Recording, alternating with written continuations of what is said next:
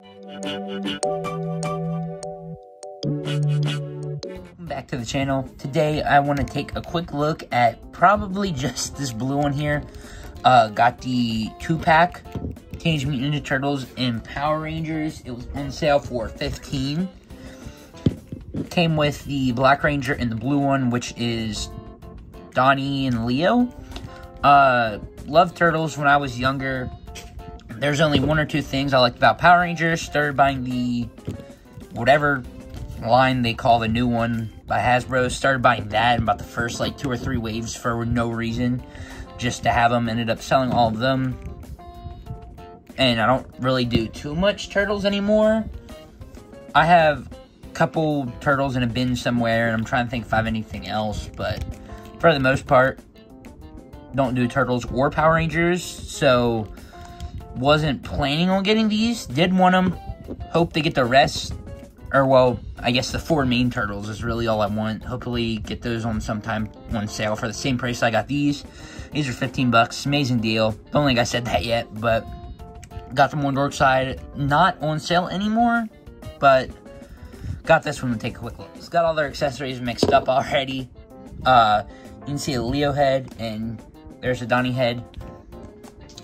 Also, get a bunch of hands. Got some open hands here. The 2 ones there for accessories. There's some fists, some other random stuff. Actually, really nice accessories there. Don't know why. I mean, I guess it's a Hasbro license. I don't really know what the deal is. Why they don't do that with Marvel Legends.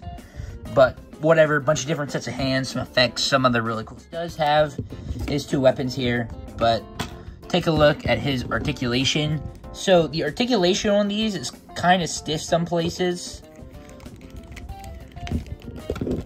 We got some, it's all pinless joints, and they're pretty stiff for the most part. You can see the glove gets caught there. The torso, I mean, you can really see where it articulates, but from the plastic shells, there's not a ton.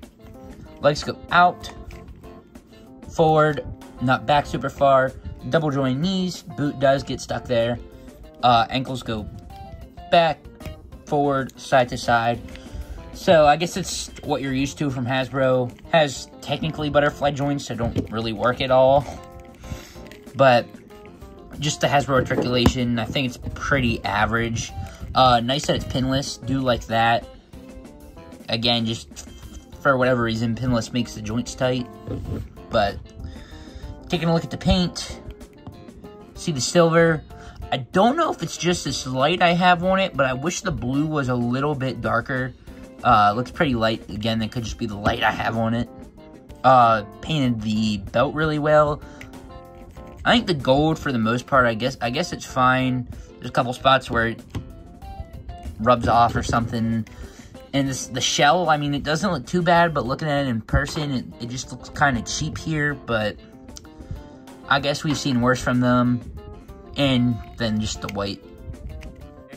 There he is, besides DC Multiverse and a Marvel Legend. He is definitely cool concept, cool idea, but just 2 of not my favorite things.